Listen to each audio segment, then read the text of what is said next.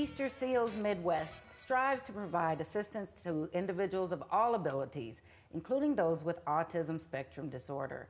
With Halloween just around the corner, Kris Krieger are often looking for ways to make this year's celebration autism and sensory friendly. I'm joined today by Kris Krieger to tell us more about it. Kris, thank you for joining us today. Thanks so much for having us. Fantastic. So for a positive, all-ability trick-or-treating experience, you might forego the loud music and excessive flashing lights and consider possibly passing out things, extra things besides candy and food items for individuals that might have dietary restrictions or food allergies. And be patient, because not all disabilities are visible. You may have a teenager or a young adult that comes to the door where their maturation or their maturity and developmental level don't match their age. Or somebody with less developed fine motor skills might be grabbing more than one piece of candy. This is an important, far-reaching awareness that needs to happen, because I think we make an assumption that they all come to the door, we might try to scare or dump a bunch of candy, and that may not be right for all children. Right. So not just the parents of children, but for us who are serving. Exactly. Well, then you all, Easterseals Midwest focuses on children of all abilities. Can you tell me a little bit more about the mission more broadly? Sure. Easterseals Midwest is a not-for-profit. We work really hard through our services that we provide to change the way the world views disabilities. We are broken up into 4 divisions. We have autism services, community living, early childhood services, and employment services. Fantastic. So we work with all ages.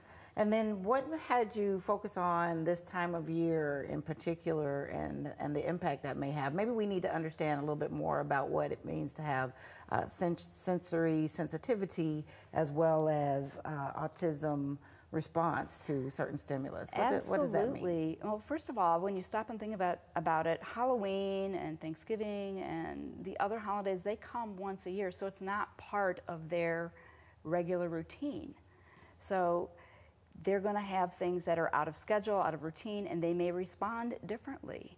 You know, having that prediction ahead of time that their day is going to look different. There may be crowds. If they need to ask for a break, it's okay. As far as Halloween is concerned, if they're trick-or-treating and just want to go to 1 or 2 houses, that's all right. That's okay with them. Yeah. And you focused on this and found that there was a need or a great opportunity to respond to the community you serve. What has been the response? Is this your first time doing this? As far as the trick-or-treating event has been around for I think 4 years. Oh, I've done it last year and this year. Sure.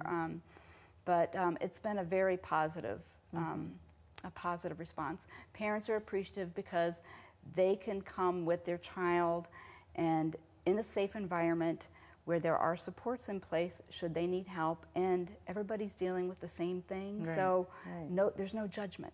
That helps. Absolutely. That helps a lot. Absolutely. And then you're actually creating a new opportunity as well, instead of a stressful and overwhelming situation that could be whether they miss out or whether they participate. They get to experience in it, and it's okay if they don't like it.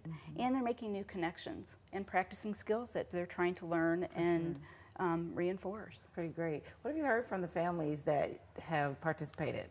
I've gotten emails like last year just thanking us for doing this event, because going out in the evening trick-or-treating was not something that they could normally do.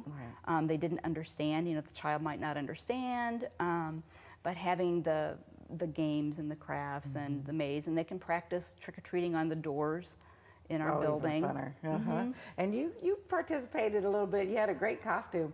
Stay with us at STL Live. We'll learn more about making this Halloween season sensory and autism friendly.